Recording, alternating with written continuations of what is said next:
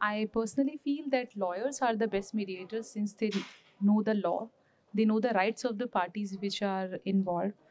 Since they're not party to the case, they are not emotional, they don't get into the disputes per se, they go by what are the rights available under the law. So I think lawyers are the best people to mediate between the parties. Yes. Okay. I honestly disagree with this thing.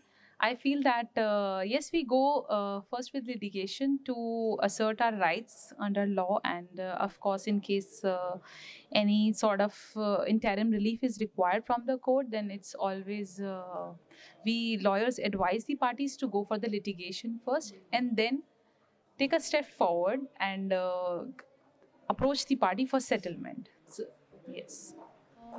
So far in commercial courts act, litigation pre-litigation mediation has been made a mandate unless an ex parte injunction is required. But I feel it's a good idea to have to make it compulsory for any kind of civil litigation. Yeah. My experience at TIITM has been very nice. Thank you very much for the speaking opportunity, of course, and discuss my views on arbitration and mediation with all the audience. And I look forward to be a panelist or a speaker in your future sessions. Forward to better relationship with you. Thank you very much. Thank you so much.